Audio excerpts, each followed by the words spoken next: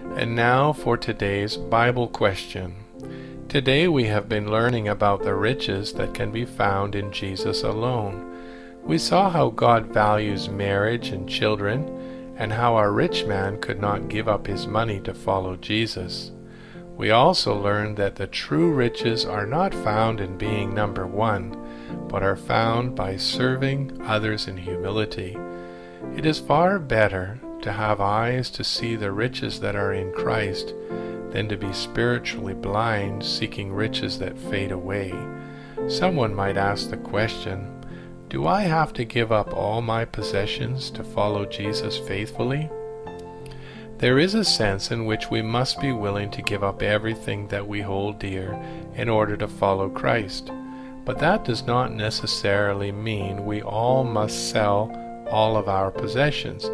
Clearly, if we all sold everything we had, then we would be left in a position of need and a burden to others. When Jesus asked the man to sell all of his possessions, he was testing his sincerity and his faith. If he really believed that eternal life was of more value than his money, he would have gladly parted with his money and possessions in order to gain eternal life. The trouble is, he loved his money more than he loved God. He did not have faith enough to trust in the Lord for his care. Jesus will not call all of us to give up all of our possessions, but he will most certainly test our hearts to see whether our hope is in our wealth and possessions or in God alone. We should be able to truthfully say that all that we have belongs to the Lord, and he may take and use whatever he wishes for his purposes. The Lord knows that we have needs and is glad to supply our needs, but he also wants to teach us not to depend on our money or possessions. Some people are so anxious about money and wonder if they will have enough for tomorrow or the next day. They wonder how they can earn enough to finish their schooling or find enough to get established and get married and raise their own children.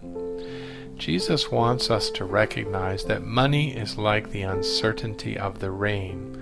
We cannot always predict when the rain will come, but we know that it will come because God always does send us his blessings.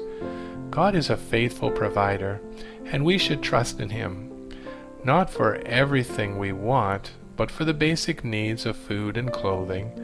If we are experiencing a time of financial drought, we might become very anxious, but this is the time when we need to trust in the Lord and call out to him for help. The Lord knows all about our needs, and we can be assured that he loves us and will care for us today, tomorrow, and for all our tomorrows. The Lord does not forsake the righteous. Do remember that God does not owe you anything, but he provides for you because he loves you. Just as a father or mother loves their children and provides for them, or at least that is what we should expect from loving parents. God also will provide for his own children. God is infinitely more loving and faithful than our own parents, and so we should learn to trust in him fully.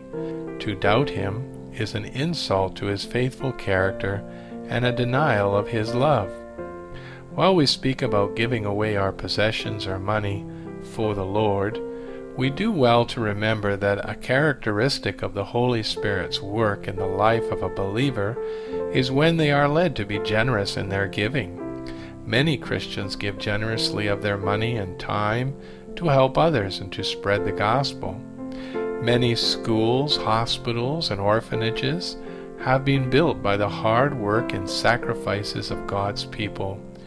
We may not be required to give up all our possessions, but the Spirit of God leads Christians to joyfully give because they delight to manifest God's love toward the needs of those around them.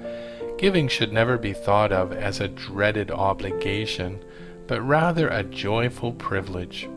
Christians who are fully dedicated to the Lord will not want to claim anything for their own selfish use, knowing that this is not only contrary to the heart of Christ, but also disappointing to him who gave himself entirely for our well-being.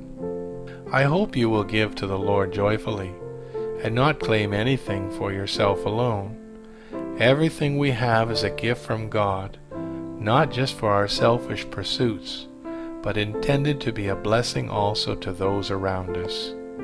For you know the grace of our Lord Jesus Christ, that though he was rich, yet for your sakes he became poor, that you through his poverty might become rich. 2 Corinthians chapter 8, verse 9.